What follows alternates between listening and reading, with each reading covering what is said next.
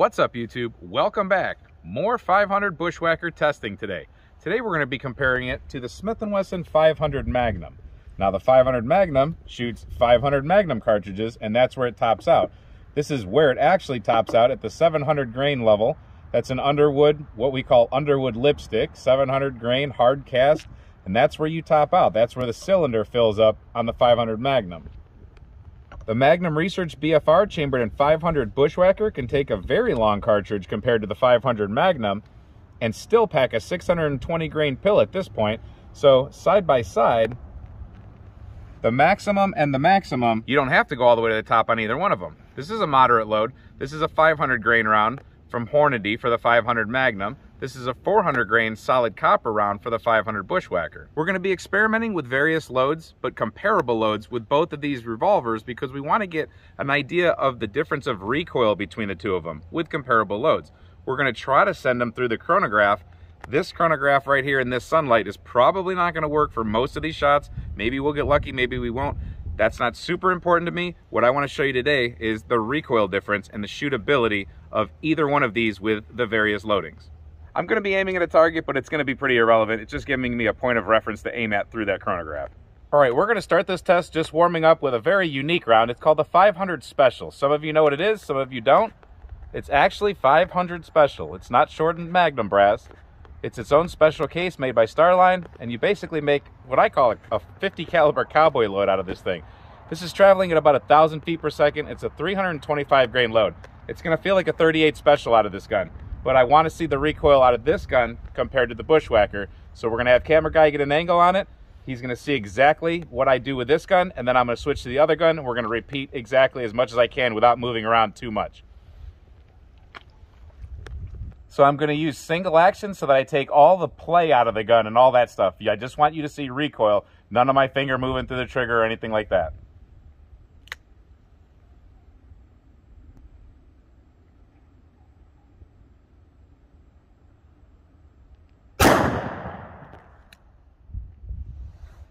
.953, camera's guy is going to stay right there.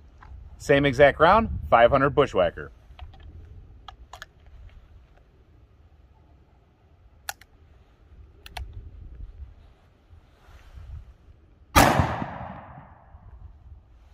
.929.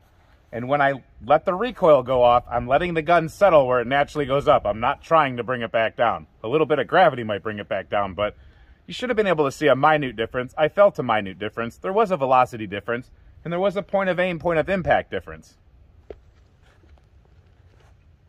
The next round we're going to be going for is the Hornady FTX 300 grain. These are the little mini missiles.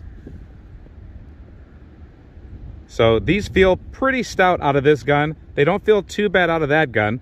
These are not my hand loads. These are actual factory loads. So camera guy is going to go ahead and do these ones. We're going to see how he shoots this thing. All right, here's camera guy with the FTX.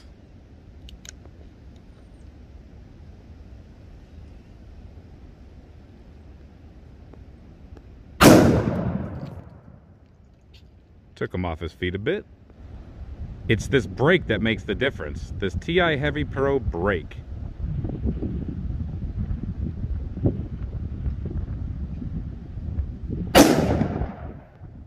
Looks like that was handled a lot better. So camera guy's not a big talker. I'll go ahead and do the talking for him.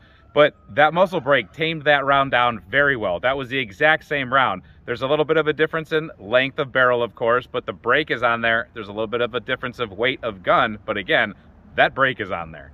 So the next comparison we have for you, we're going to shoot that same 300 grain FTX out of this 500 Magnum again, but this time we're going to compare it to the 310 grain bullet out of the Bushwhacker. So this is going to show you a little bit of how this muzzle brake engages the lighter, faster bullets compared to something like the compensator that's on this 500 Magnum. I forgot to mention we had an error on the first shot, but on the second shot camera guy took, we had 2,009 feet per second.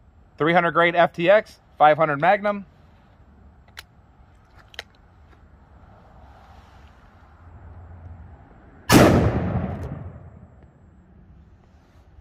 All right, that's where I ended up. Let me grab the Bushwhacker with the 310 grain Bushwhacker cartridge. 310 grain Bushwhacker. By the way, the last velocity was 1919.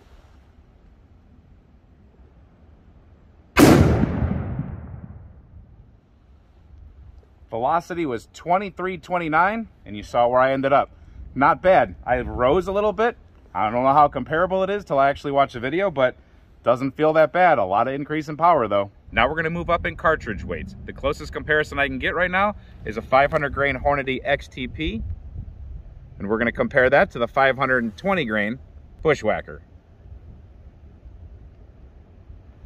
All right, 500 grain XTP, 500 Magnum Smith & Wesson.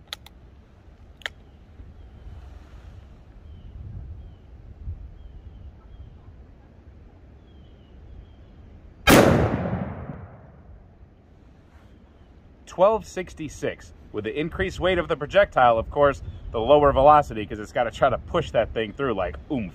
520 grain Bushwhacker. Now that's $12.66 on the last one. Let's see where we end up with this. It's only 20 grains heavier.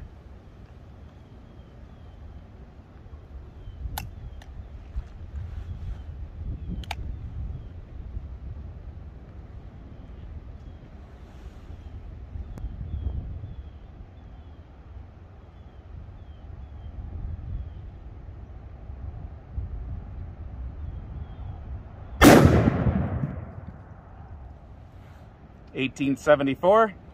Significant rise. This is where it's showing the heavier lead bullets. They're powerful and they're fun, but they don't work as good on the muzzle brake as the lighter stuff. And it starts to get a little bit brutal, but that's what we like sometimes. Heavy, big booms that you don't get to do very often. All right, this is gonna be an interesting comparison. We had to break out the lipsticks for this one. So the Underwood 700 grain lipsticks, we're gonna be comparing that to the 310 grain Bushwhacker. What we're gonna do here is we're gonna go a little bit in reverse. We're gonna start with the Bushwhacker, a 700 grain lipstick. We're gonna go to the Smith & Wesson 500 Magnum, a 700 grain lipstick, and we're gonna see how those two very different guns handle that very same cartridge. But I wanna keep that 500 Magnum 700 grain cartridge fresh in your head from that shot, because we're gonna go back to the 500 Bushwhacker with a 310 grain. Very drastic, different spread right there. You have 700 grains versus 310 grains. It's gonna act very differently out of these two guns. This has a muzzle brake on it, and this one has porting in the barrel. I think we're gonna be pretty impressed by the difference in recoil, especially realizing that the 310 grain bullet is no joke. Not that the 700 grain bullet's a joke either, but you're gonna see. All right, 700 grain Smith & Wesson 500 Magnum round out of the Bushwhacker.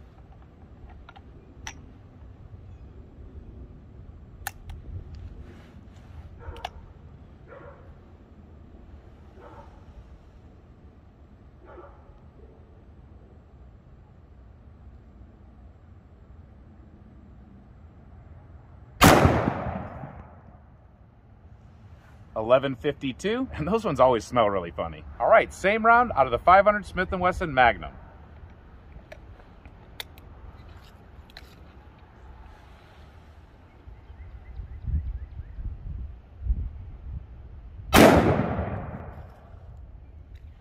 $10.87, and that one always stings. That one always jumps out of my hand a little bit. All right, back to the 500 Bushwhacker cartridge, 310 grain, out of the Bushwhacker.